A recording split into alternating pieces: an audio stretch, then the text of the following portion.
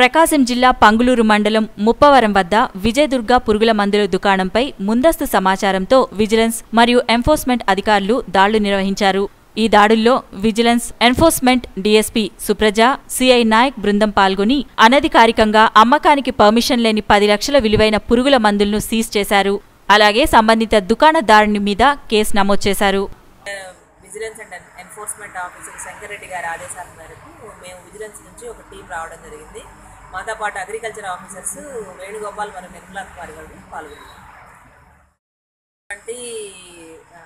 Limited అనే దాన్ని మనం తనిఖీ చేయడం జరిగింది. దీంట్లో ఉన్నటువంటి ఎరువుల వివరాలు మరియు స్టాక్ నాణ్యత, వీళ్ళు ఏంటంటే చైనా నుంచి ఇంపోర్ట్ చేసుకొని దాన్ని ప్యాక్ చేసి అమ్మడం జరుగుతుంది. దాని నాణ్యతని తర్వాత స్టాక్ వివరాలని అన్నింటినీ పరిశీలించడం జరిగింది. దీని మీద ఏమన్నా అవకతవకలు ఉంటే దాని మీద కేసు నమోదు చేసి ఫర్దర్గా ఇన్వెస్టిగేట్ చేస్తాం. ఒక ప్రోడక్ట్కి ఇంకా వీళ్ళకి అనుమతి లభించలేదు. అనుమతి లభించే వరకు దాన్ని అమ్మవద్దని స్టాప్ సేల్స్ ఇవ్వడం జరిగింది.